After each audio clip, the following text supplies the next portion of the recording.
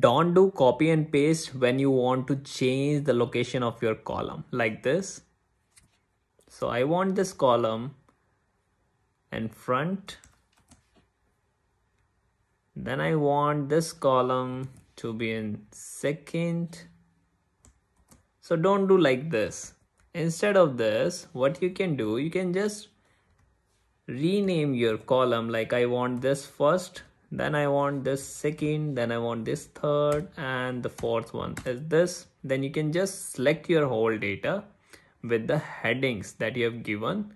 Then you can go to this data tab and click on sort, and here you have the options feature, and select here sort left to right, click on OK. And now you have here, you have to select this row 1 and click on OK.